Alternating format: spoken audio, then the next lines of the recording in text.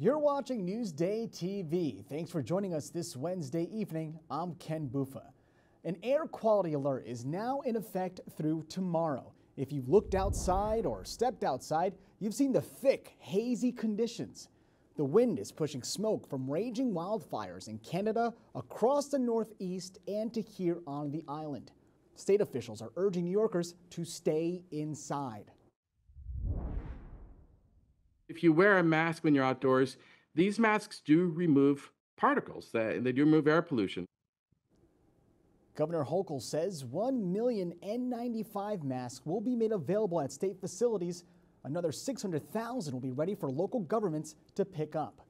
And poor visibility is making the FAA pause flights heading to LaGuardia Airport, while flights to Newark are also slowed. Dozens of flights have already been delayed at airports in the New York City area. Also, speeds on Port Authority bridges and tunnels are being reduced to 30 miles per hour. And Major League Baseball is postponing games in the Bronx and in Philadelphia. The Yankees are now scheduled to take part in a doubleheader against the White Sox starting tomorrow at 4:05. And the poor air quality has caused the State Boys High School lacrosse semifinals to be postponed. Teams from Farmingdale, Manhasset, Cold Spring Harbor, and Garden City are now scheduled to play tomorrow at SUNY Albany.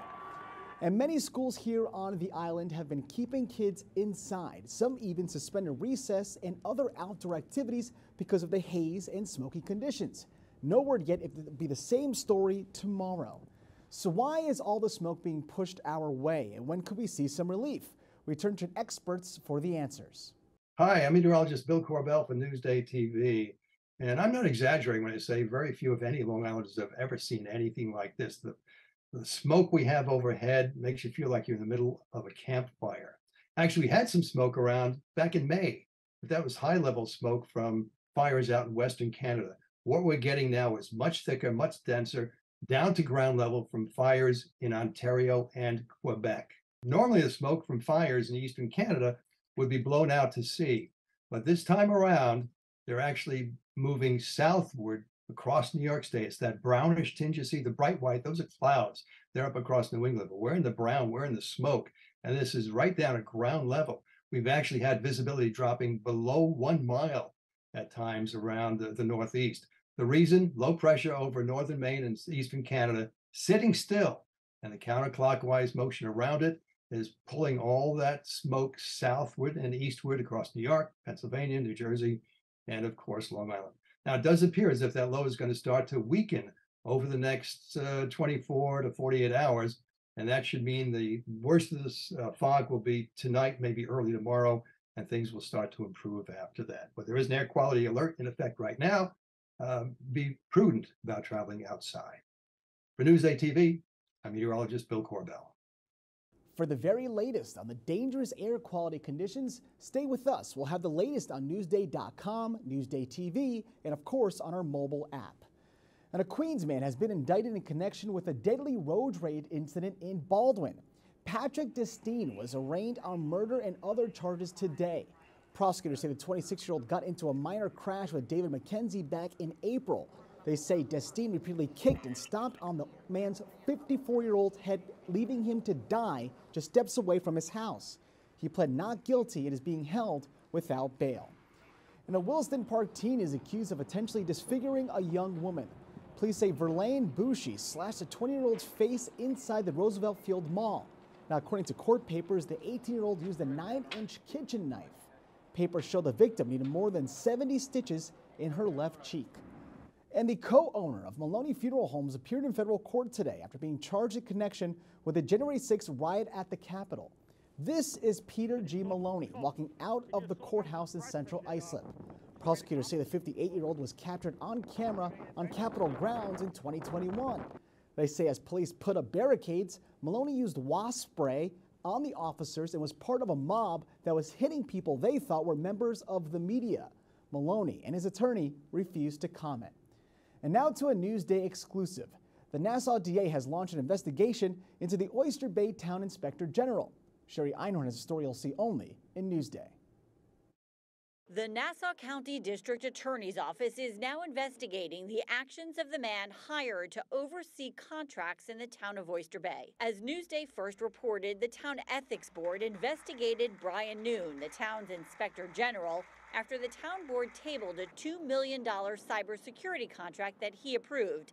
That contract was with a company that records show had ties to Noon's private business. Any corruption in any town is bad. I think they should investigate any allegations of fraud or corruption, yes. The ethics board cleared Noon, saying there was no conflict of interest.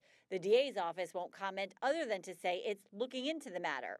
A spokesman for the town says the supervisor instructed the town attorney to provide all necessary information to the district attorney for review. Quote, "We will do everything to safeguard our town taxpayers and integrity." The Oyster Bay Democratic Committee is now calling for Noon's immediate resignation, plus a complete overhaul of the Town Ethics Board. The Democratic Committee sent this letter to the DA's office asking for an immediate, independent, and impartial investigation.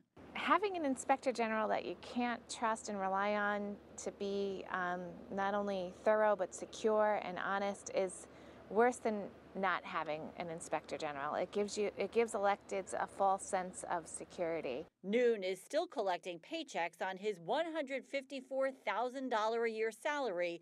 We reached out to him for a comment, but haven't heard back. I'm Sherry Einhorn for Newsday TV. New York City is suing Suffolk County, the town of Riverhead, and other municipalities as it struggles to deal with the influx of migrants. The city claims Suffolk and Riverhead are trying to prevent migrants from being housed there. Last month, Riverhead's town supervisor declared a state of emergency to prevent migrants from being sent to there. Now, Suffolk County Executive Steve Bellone also took similar action.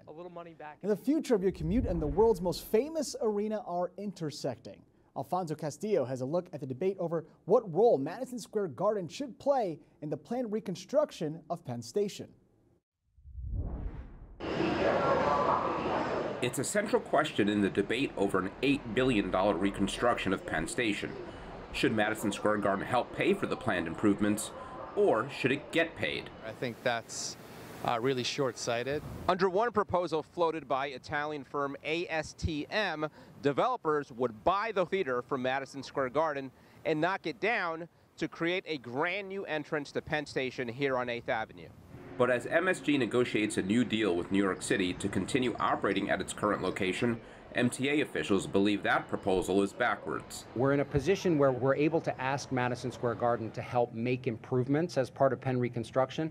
That alternative proposal would do the opposite. It would pay Madison Square Garden something like $1 billion for the use of that Hulu theater. So we're adding cost without much benefit. Penn Station traveler and Madison Square Garden event goer Josh Vink agreed. I would say no to knocking down the Hulu theater. With most folks coming in on 7th Avenue anyway, why would we use taxpayer dollars to A, knock down a really nice theater? The debate comes as the LIRR and other railroads have said MSG is not compatible with Penn Station. For its part, Madison Square Garden says it's deeply committed to improving Penn Station and the surrounding area. Now, the plan backed by the MTA also comes with some changes for Madison Square Garden. This abandoned taxiway running between 31st and 33rd Street under the garden would all be knocked down, transformed into a grand train hall with a 100-foot-tall glass atrium with natural light shining down onto Long Island Railroad riders. For Newsday TV, I'm Alfonso Castillo. At a city planning commission today, MSG says the MTA's proposed reconstruction of Penn Station would force the Rangers out of the garden for at least a year. MSG officials are calling for modest improvements. Now you can read more on the story on Newsday.com. Just click Get More below the Newsday TV video box. And Billy Joel just announced the next show in his farewell stint at the MSG. Long Island's Piano Man will play November 22nd. That's Thanksgiving Eve, and tickets go on sale tomorrow morning. Billy will wrap up his historic residency at MSG in July 2024. All right, let's take now a look at your Long Island weather. And you can see tonight we have partly cloudy skies with temperatures in the 50s, with tomorrow mostly sunny skies with temperatures in the 70s. Taking a closer look at tomorrow, you can see the weather's going to be decent as long as we don't have this air quality, which we likely will. But you can see it will be sunny, and the temperatures will be right below the 70-degree mark. Watch Newsday TV on the big screen. Use the remote to activate Siri, Alexa, Roku, or the Google Assistant on your streaming device. Say, install Newsday. Newsday TV, covering Long Island like no one else can. A recipe for success. A Hampton's bakery is serving as a training ground for adults with special needs. Sherry Einhorn has a story you'll see only in Newsday. I'll do the eggs. It's a busy day here at the South Fork Bakery in Amagansett. I wish you could smell what's happening in this kitchen. There is biscotti baking, cookies crisping, and it just makes you want to smile. Everybody's positive and everybody works together. Since 2016, this bakery has been a training and employment program for adults with special needs, like 38-year-old Scott Beinecke. I like the opportunities that I get to see when I'm presented with a new recipe or a new task to take over. You guys are about halfway done with these, it looks like. Shirley Rook is the founder. She's a speech and language pathologist who says adults with special needs are at a major disadvantage in the job market, simply because some businesses don't know what to expect. If we don't have the education or the understanding of the challenges and the benefits, you know, of having a person with special needs on our workforce, then, you know, they don't do it. They don't take that extra step. Here, they're learning measuring, mixing, and baking, but also communication skills, sales, and marketing. Sarah Johnner says she does a little of everything. Putting blondies in the bags, and I do the farmers markets, and I do the deliveries, and I do about 1,000 labels a week. Now, the bakery has a very specific goal this year, and that is to have 6 employees working in outside businesses by the end of the year. One already is, and another is about to start. Scott works at his other job in the food service industry 3 days a week, and so far he says it's going very well. I feel more confident doing other tasks in other places. The bakery sells to about 50 local businesses, which is why they have so much work to do. Businesses love our products, love our cookies, love what we do, love the mission, and they're really happy to support us. In Amagansett, I'm Sherry Einhorn for Newsday TV. Now for more on the South Fork Bakery, go to Newsday.com, click Get More below the Newsday TV video box.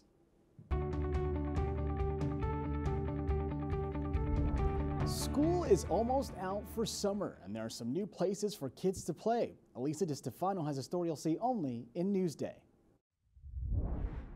There are new play places for your little one to have big fun. Are you ready to play? Yay! Our first stop, La La Land in Babylon Village.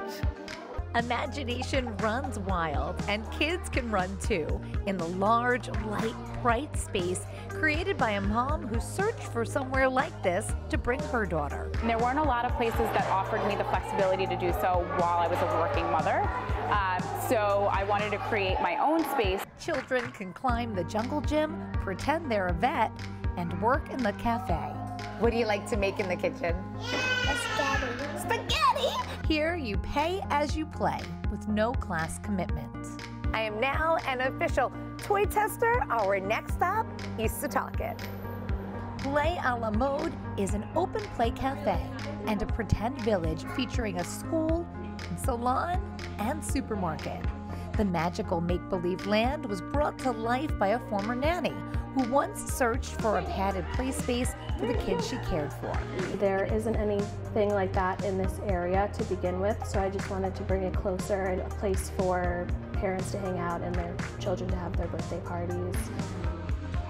Our last stop, Nassau County More Than Play in Seaford. Are those for me? Thank you. More Than Play was created by 2 moms who are speech-language pathologists. So More Than Play means that we're not just a play space, we're more than a play space, we are a play and enrichment center. So we have our curated play space up front and we have our classroom in the back, and all of our classes are led by licensed and certified therapists and educators. Children can play with purpose in the pizzeria, at the doctor's office, and on a construction site. With 1-hour open social play sessions, it provides flexibility for parents and a great place to play, and build a foundation for early learning. For Newsday TV, Elisa DiStefano. All right, let's keep building. Now, for more on the new places to play, go to Newsday.com. Click Get More below the Newsday TV video box. Get more of the stories you've seen on Newsday TV at Newsday.com. Plus breaking news, investigations, things to do, restaurants, and other Long Island news you can't get anywhere else. At Newsday.com, covering Long Island like no one else can. You're watching Newsday TV. I'm Ken Buffa. Thank you for joining us. We leave you now with a look at your 7-day forecast.